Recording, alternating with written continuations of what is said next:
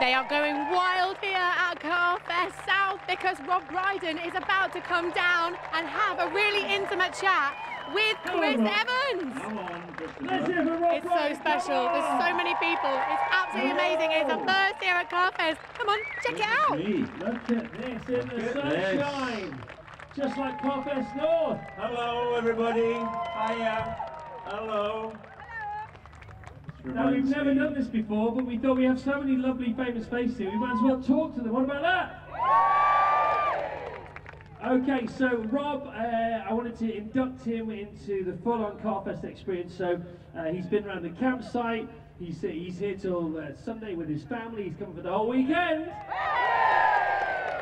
But of course, before we had this chat, I wanted him to go around the track, which he's just done. How was that for you? I felt sick. It was, you said we weren't going to go very fast. I would say we went very fast. It always feels quicker than it looks. Yeah, it was great. It was a, what was it, a Ferrari? Yeah, it was for a 250 short wheelbase, which is race prepared for the Goodwood Revival in 2 weeks' time. That's right. It was quite nippy. Yeah, it was lovely, and we went round this track, and I nearly threw up. Now, you and cars, the car you're most famous for is the Range Rover, I would imagine. I suppose in the trip where we do the trip, ladies and gentlemen, the trip. Which I do with that 90s comedian from Manchester. I don't know if you've heard of him. What's his? Steve Coogan, yes.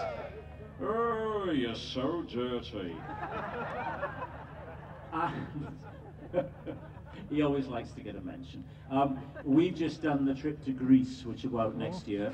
And yeah, we drive the Range Rovers. We had a Mini when we went to Italy. And he always drives, because he doesn't trust me to drive. He thinks he's a great driver. And he's pretty good. But when he drives fast, he turns into Lewis Collins. Remember from The Professionals? Yeah, of course. He drives like this. And it's kind of sad for a man of his age, you know? So there's no connection with the vehicle because he's too tense, he's too tall. He's too tense. He should listen to me, Chris. He really should. He's not here, is he?